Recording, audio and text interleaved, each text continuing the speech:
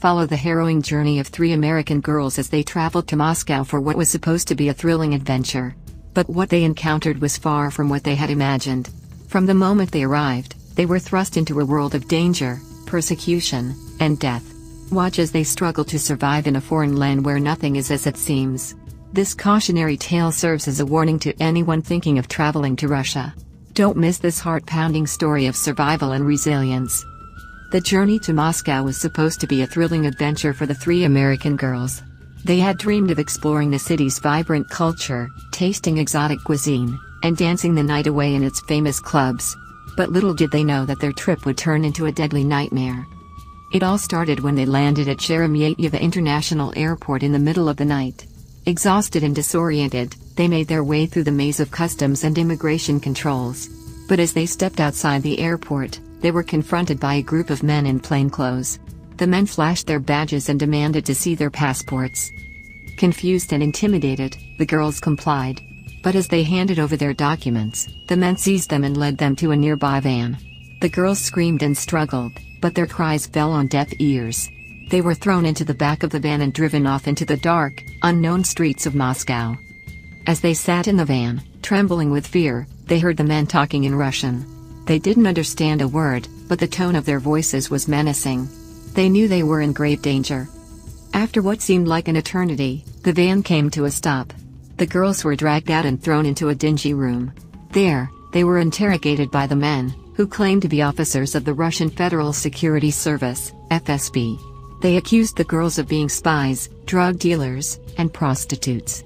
The girls denied the charges, but their protests fell on deaf ears. For days, the girls were held captive in the room, subjected to brutal interrogation and torture. They were given little food or water and were beaten whenever they tried to resist. They had no idea what would happen to them next. One day, the door to their room opened, and a group of men entered.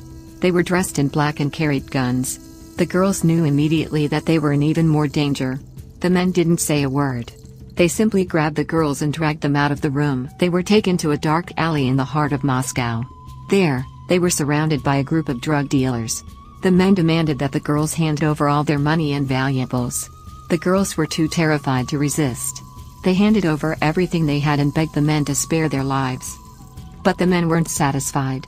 They demanded that the girls work for them as drug mules. The girls knew that this was a death sentence. They had heard stories of foreigners who had been caught trafficking drugs in Russia and had been sentenced to long years in prison. The girls knew that they had to escape.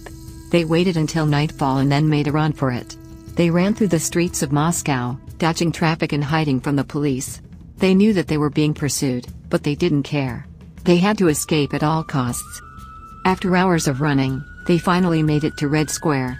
But as they stepped onto the square, they were surrounded by a group of men in black. The men were armed, and they had orders to capture the girls at all costs. The girls fought back with all their might, but it was no use. The men were too strong.